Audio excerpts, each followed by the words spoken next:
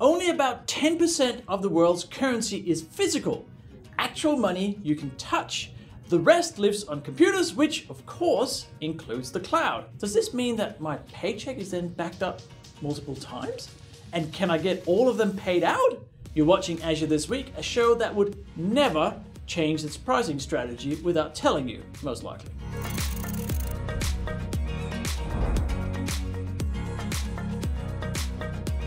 Cosmos DB supports a lot of APIs such as SQL, Cassandra, Gremlin, and tables. There's also support for Python, Xamarin, Java, and much, much more.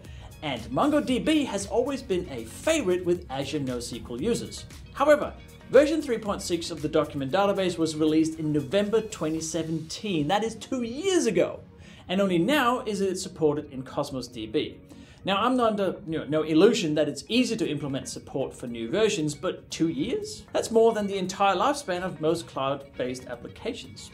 And to put it in perspective, MongoDB version 4.2 is the current version.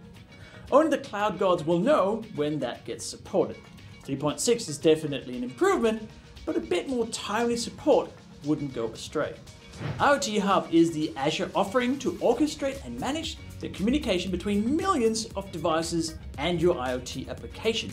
You get per-device authentication, built-in device management, and scaled provisioning.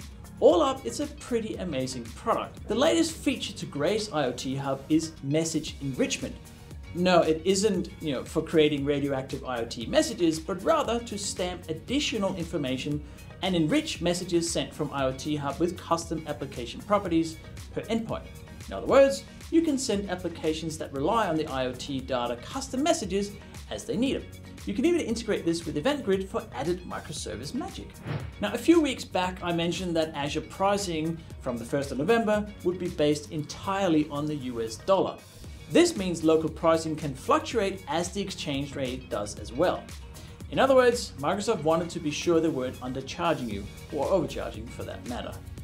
However, it does mean it becomes very difficult to budget for Azure spending if you are not in the US, as if cloud computing, cost calculation wasn't hard enough. As we say on the A Cloud Guru team, when the cloud puns are getting out of control, seek and you shall cloud. So see you next week, and keep being awesome, Cloud Gurus.